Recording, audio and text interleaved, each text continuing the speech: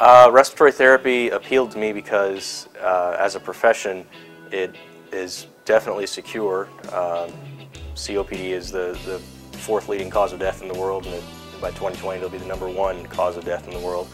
And so respiratory therapists are going to be on the front lines for that in treating that disease, and it's something that I just wanted to be a part of.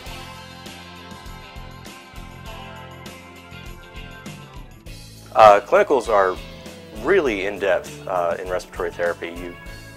You'll work hand-in-hand with the doctors and with the patients, even as a student, and you're going to work at all of the local hospitals here.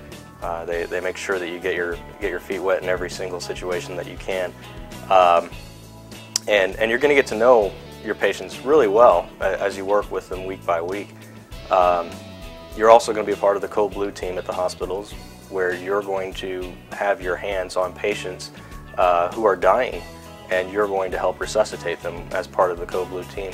So the experience is really intense, but it's also really satisfying in the end, and you'll be very prepared when it's over.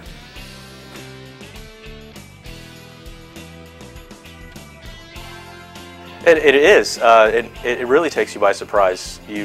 As a respiratory therapist, you're basically the pulmonary part of CPR, and so every time there's a Code Blue call, you have to respond. And if they need you, then you stay. And as a student, especially, they're not afraid to pull you into the mix of it and make you work. I remember just a couple of weeks ago, my first experience with chest compressions. We had a patient in an ICU who was coding, and my preceptor literally grabbed me and pulled me into a crowd of people who were around this man and put me on top of him, and I started doing chest compressions on him and worked with the rest of the team. I took coaching from the doctor and from my therapist and from the nurses, and we all worked together. It was a really an adrenaline kind of experience. It was really intense.